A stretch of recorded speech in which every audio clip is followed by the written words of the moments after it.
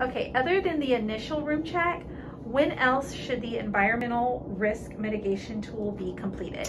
So it needs to be completed at least once per shift, regardless of the suicide risk level, and whenever necessary in between those times. Immediately prior to the patient's arrival in the room, immediately after family or visitors leave the room, immediately upon transfer to another room, immediately prior to discharge, and when suspicious activity arises. So what are some of the behaviors that the individual might exhibit? So we'll just refer again to the attendant form that needs to be completed every 15 minutes for a high-risk suicidal patient and every 30 minutes for a moderate or low-risk suicidal patient. And you can see that under the behaviors section, there's some with asterisks beside them.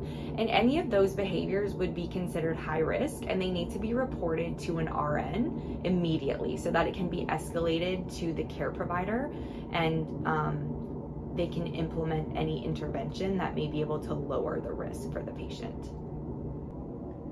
Shannon, tell me the warning signs of suicidal behavior. So the warning signs of suicidal behavior are that they attempt or threaten harm to themselves or others. They have superficial attempts to hurt themselves, such as like pricking their skin.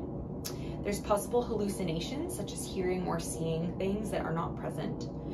Talking incoherently and irrationally, and taking off their clothes or stripping. And any of these observed behaviors need to be reported to the registered nurse so that they can be escalated to the best care provider immediately. What are the expectations of the individual that is providing the one-to-one or continuous visualization? So a one-to-one visualization includes continuous visualization of the patient, meaning at all times.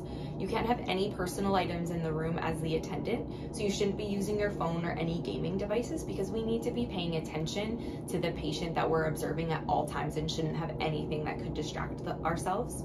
We need to complete our environmental room check when it's necessary and PRN. We need to provide safe transportation when moving the patient to other parts of the hospital and must remain with the patient.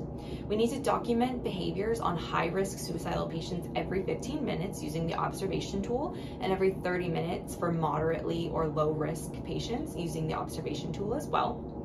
We have to accompany the patient to the bathroom with the door open.